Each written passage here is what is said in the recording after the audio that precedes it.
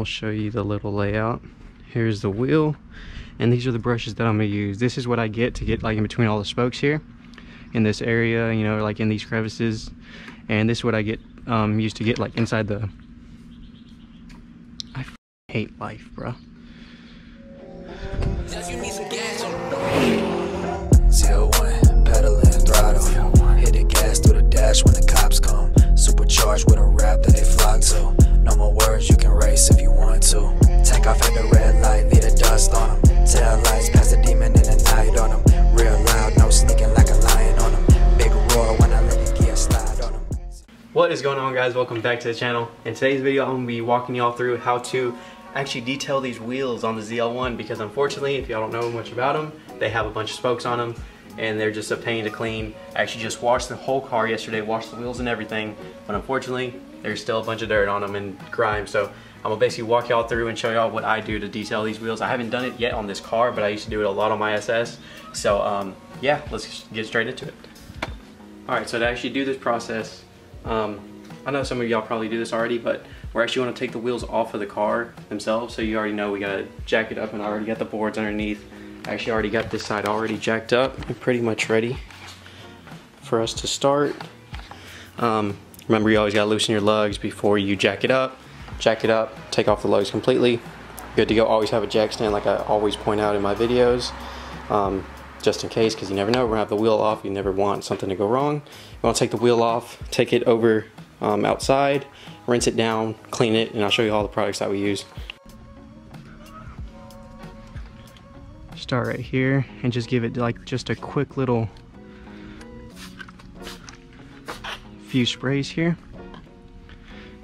Grab our brush here, give it a spray or two, and just like I said, I use this from the other side, and as you can see, it gets all the way to the end, but sometimes under or behind these little spokes and stuff like that, it doesn't get it too well.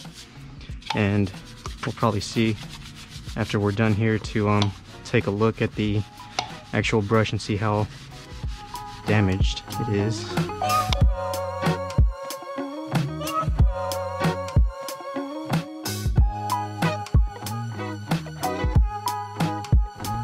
Alright, you guys, so we got back end done. Brush actually, as you can see, it's kind of black, but it's honestly, it's a lot better, probably because of me cleaning it yesterday. But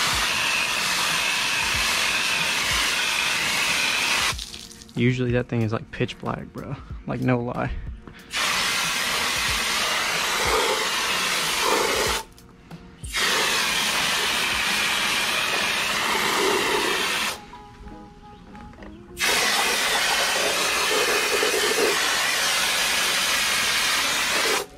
Alright, so now we can flip it back over.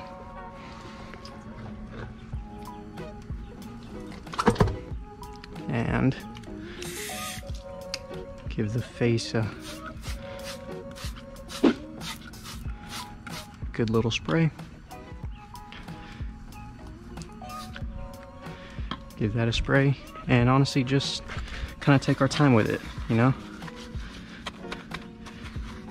And I got this like brush set, I think at AutoZone or O'Reilly's. There's one of the two. But honestly, it comes with like this bigger one, and it comes with a medium one and then a small one. So if you, I don't know, if you got like more intricate like spokes or something like that, you can probably go for the medium one, or maybe even a smaller one if you really need to. Which I don't see how that would work, what kind of wheels you got, but hey, each wheel is different, so you never know. But I honestly really like the brush set, because it was, I think it was like $7, and it comes with 3 brushes. And I had a set when I first got the car, and it lasted me a few months, honestly. But like, as you can see, it's starting to like flare out.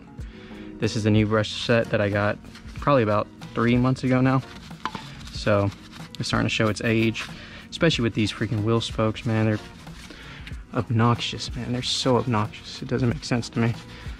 But it's like one of my favorite parts of the car whenever it's like fully clean. This color, like gunmetal color, whatever it is, absolutely fantastic. And it's got these like little rubber ends here so it doesn't damage your spokes. Another reason why this thing is honestly really great.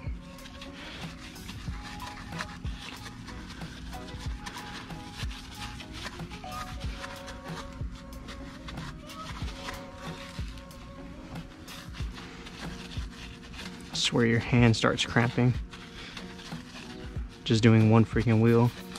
And we got a whole 4 to do, so yay.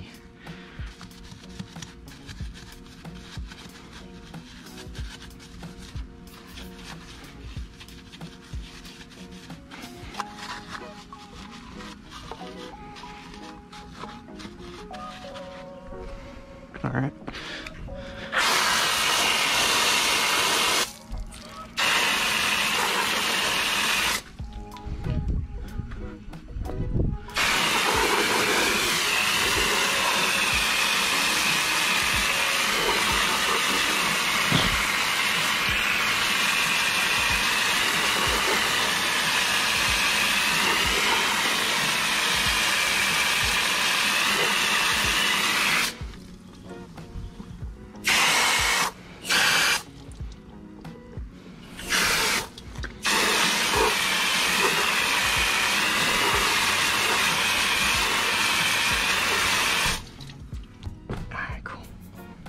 And I'm gonna let that sit in the sun for a few seconds, and then I got a towel specific just for the wheels, as you should.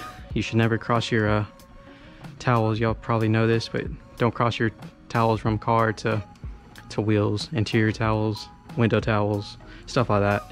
But wheels for sure, wheels and tires, keep them absolutely separated from everything. I'll show y'all my setup here. So this is what I usually use for like cleaning the tires themselves, or like inside the door sills whenever I wash the car. And this one and this one are usually for wheels, which I kind of prefer this one just because it seems to absorb a little bit more. And it's like one of those waffle weave towels, and it's just super nice, and I've had it for years now, or that style towel for years now for the wheels, and they've worked perfectly for me. So that's what I'm gonna keep going with. The wheel looks absolutely phenomenal, like compared to what it was. Like it wasn't too dirty, but like after washing it, because I spent longer cleaning my wheels yesterday than I did just now. This just takes a lot more time because you got to jack the car up, take the wheel off and stuff like that. But honestly, like this is worth the little bit of extra time to get them that much cleaner. All right guys, so like a little, almost like before and after, you can kind of see like the little bit of like dirtiness in here, and kind of just like a little bit of grime and stuff like that right on the edge right here. And on the inside for sure, like the inner barrel looks a lot worse.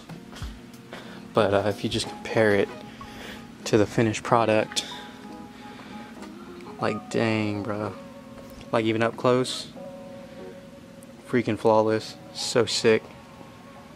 Absolutely worth the little bit of extra time that it takes to jack one of these cars up. Alright guys, so we just got wrapped up, got all the wheels back on, and they look absolutely freaking phenomenal. I mean, I showed it to you out there, but God, they just look so good. I'm probably about to pull it out there so you can see it in the sun, so you can actually see how nice and clean these wheels are. Because I mean, even in here though, like look at that, it's like shining with absolutely like no light on it. But yeah, it's absolutely clean. Don't mind why the hood is popped. That's going to be another video that'll probably come out before this, or maybe after, I don't really know. Should be before though. But anyways, the wheels are all good, tightened up, all your lugs and all that. So that's pretty much going to wrap up the video. I'm going to pull it out so y'all can see it like really good in the sun though. Alright guys, the sun is actually out now. I swear I just put down the camera, but here it is. Freaking looking good. Look at that.